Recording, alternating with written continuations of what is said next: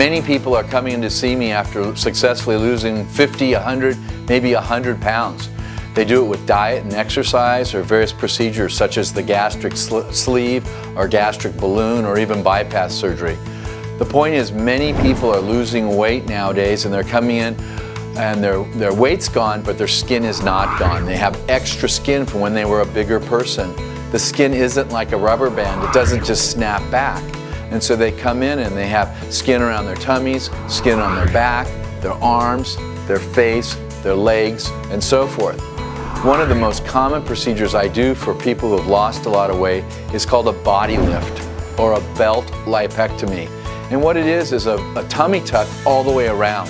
It's on the front, the tummy, but it's also on the back, and it lifts the buttocks, it lifts that saggy, flat butt tissue back up to where it belongs. And this is true for men as well as women.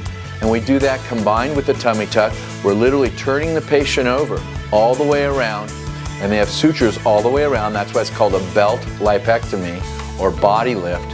And these patients stay 1 to 3 nights in the aftercare facility, and they have about a 2 to 3 week recovery, but they're very happy because now they've gotten rid of that extra skin of their abdomen, the extra skin in their back and their buttocks, and they have a new shape of not only their tummy but also their rear end.